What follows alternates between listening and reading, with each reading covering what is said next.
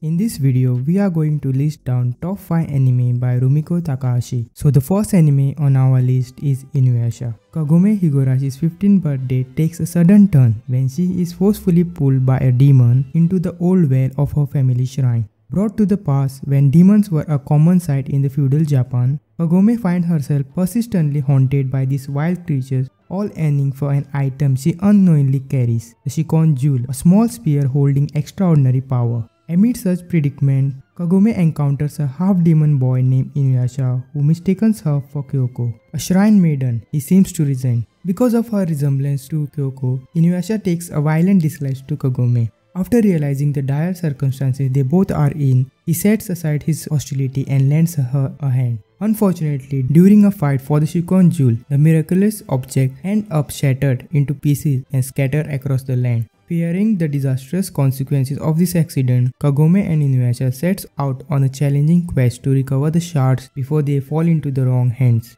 This anime has around 193 episodes and it has a rating of 7.85 on my anime list. Next up, we have Ranma Half. Ranma Saotome is a top-class martial artist and a prodigy at the Saotome Anything Goes School of Martial Arts. While training in China, he and his father meet a terrible fate when they accidentally fall into a cursed spring. Now, Ranma is cursed to turn into a girl when splashed with cold water, and only the hot water can turn him back into a boy. Things are only complicated further when Ranma discovers that his father has arranged for him to marry one of Sound Tendo's 3 daughters in order to secure the future of the Tendo dojo. Though Sound learns of Ranma's predicament, he is still determined to go on ahead with the engagement and chooses his youngest daughter, Akane, who happens to be a skilled martial artist herself and is notorious for hating men. Ranma Half follows hilarious adventure of Ranma and Akane as they encounter various opponents, meet new love interests and find different ways to make each other angry, all while their engagement hangs on their head. This anime has around 161 episodes and it has a rating of 7.76 on my anime list.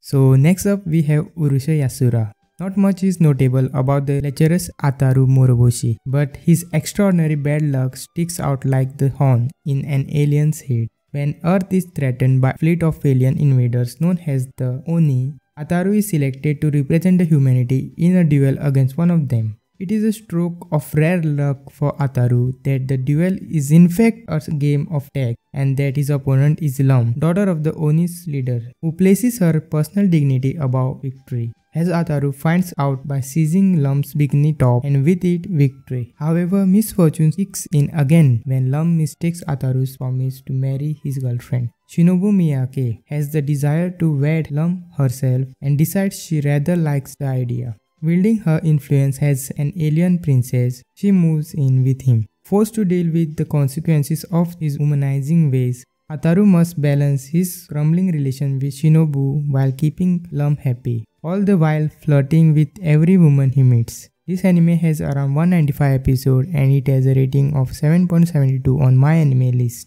Next up, we have Maison Ikkoku. In the town of Clock Hill, there is an old boarding house called Maison Ikkoku. While the residence itself is fairly normal, most of its occupants are not. Yusaku Godai, his most quiet tenant, has finally reached his limit with his neighbors' constant disruption and boisterous partying. Wanting a calmer place to call home so that he can study in peace, he prepares to move away. However, his plans to live are suddenly interrupted when he meets a new boarding house manager, Kyoko Otonashi. Falling madly in love with her, he decides that the boarding house may not be such a bad place to live after all. Unfortunately for him, Kyoko has her own romantic troubles. She is a widow whose husband died 6 months into their marriage, and despite her blossoming feelings for Godai, Kyoko still cherishes her dearly departed husband, and she believes that no other man could possibly fill the void in her heart. But with Godai's persistence and some help of the other eccentric tenants, she may experience true love once again.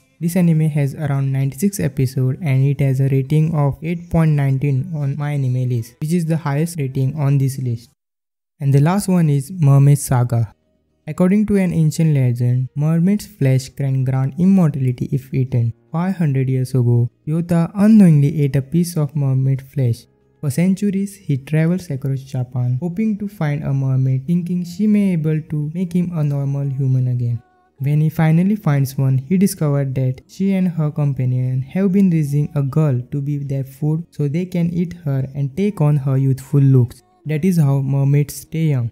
Yuta kills the mermaid and rescues her, but she has been already eaten some of mermaid's flesh. Although he had to kill the mermaids, Yuta isn't too disappointed. Yuta's once lonely existence is now over, as he found a companion in Mana. And Mana, who had been trapped in a small hut her whole life, finds delight in even the simplest of the things. Together, Yuta and Mana attempts to seek out more mermaids, trying to become a normal human again. This anime has 13 episodes and it has a rating of 7.3 on my anime list. That's it for this video. See you all in the next video. Peace out.